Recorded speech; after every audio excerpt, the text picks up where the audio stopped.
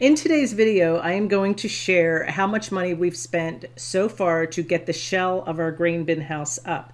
If you're building a grain bin for farming purposes, this price will help you get so far, but then you're going to have to add some equipment to it. So it would help you as well get an idea of what it might cost. We built a 27-foot in diameter grain bin and 7 rings high, and we inserted a roof and some vents on the top. So that's what we needed for a shell to be able to now start converting it into a house. You can see a picture here of how far we've gotten. And I wanted to share the cost that we have paid to get to this point. A couple people have asked that, which is a good question. Obviously it can change depending on where you live and who you buy it for, but it will give you a pretty good idea so far. I also wanted to show a little bit of video at the end of this one of my husband converting an office space in our house into a bathroom with a safe step bathtub installed in it. My mother moved in about 1.5 years ago, and before she came, he built this bathroom for her, and right off of that bathroom there's a space for her to watch TV and has a little couch and stuff like that, a little sitting area. But I just wanted to let you see that he's my jack of all trades. He does a good job. He can pretty much do just about anything, and it's impressive.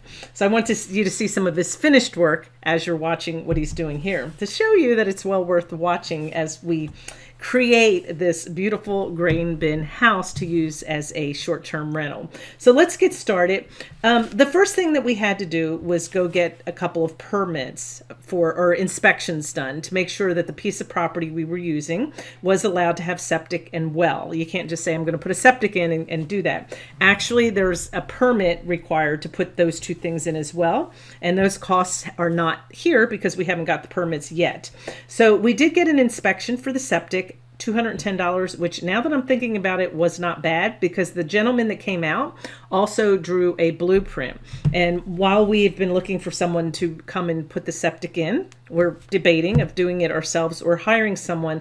They've talked about blueprints costing up to $1,000. So we were fortunate that the employee at the health department drew that up for us. So that was great, very well worth the money spent. We also had somebody come out to test the soil, make sure we're able to put a well in as well on the piece of property. And that was $350 to get that. So we got these two things done. Then we went to a farm place that sells grain bins, and we wanted to buy a new one. We decided that that would be better with building the house, because by the time we try to tear one down and put it back together, we might as well just get a new one.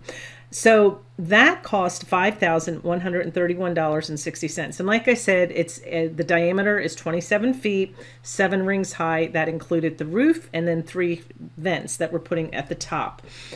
We had to wait a while to have that delivered. There were some manufacturing issues, so it took a good 6 months to even get that to come in. But it is here, as you can see. Everything's cool. Before we could have the grain bin delivered, obviously we had to have a pad of concrete poured. And again, you can watch our playlist. It's at the end of this video where I'll go into more detail, but a pad was poured, not as heavy as a pad that would have been poured if it was being used as a grain bin. So that's what I'm saying. There's going to be extra costs if you want a grain bin to be used for grain. We are building a house, so we used formulas that would help with the weight of a house as opposed to grain. And we had our concrete poured for $6,670. They were able to come out in one day and get that poured. The next step, obviously it had a cure for a few days. The next step was to have them come out and build the grain bin and assemble it. That took 2 days. They built it onto the pad, and they got everything together in 2 days. Amazing to watch. And one more expense. As you can see here in the video, everything is up, but we're not quite ready to start installing the framing and the walls and all that stuff. The next step is we're laying PVC on the concrete. Now I'm going to show you that in the video today because it's not worthy of a whole video to itself until we go and put the rest of the system in. You'll see this again. But we spent $140 on the PVC and the little clips that we had to use and drill bits to get that laid out on the floor. I wanted to share very quickly, why did we decide on the radiant heating? When we went and bought the grain bin, he talked about the seal around the bottom where the grain bin touches the concrete. He had a friend that actually built a grain bin house, and they were having problems with the seal along the bottom and the moisture getting in. So my husband decided, why don't we go ahead and put radiant heating in, pour another layer of concrete for the floor, and then that will seal it automatically. Great idea. And so you see him here in these photos putting the PVC in. Now the problem with that was when they poured the pad, it's not 100% level because the same company knew that they were coming back to level a floor. So it wasn't as important, can't blame them. And so my husband had to go in and level the PVC. So that did take a few days for him to get that just right. He also wanted to make sure that the clips were put into the concrete to hold the PVC in place for when they pour it. Next week, we're going to show you that pour. I think it was worthy of its own video just because I was like, how are they going to pour concrete and level it inside a round building? And they did it, and it's worthy to watch. So I'm going to go ahead and make a video of that by itself, but he's getting ready for them to come out. Now, all of the costs up to this point without that concrete, the second concrete floor, is $28,801.60.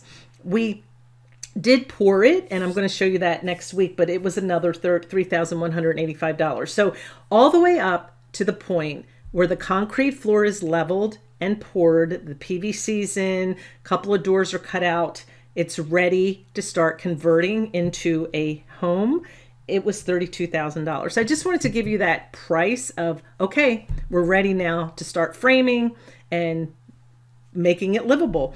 So there you go. That answers that question. Now, one thing that I want to share before I close this video is I just wanted to give you an idea, show you a project that my husband did in the house, like I shared with you in the beginning.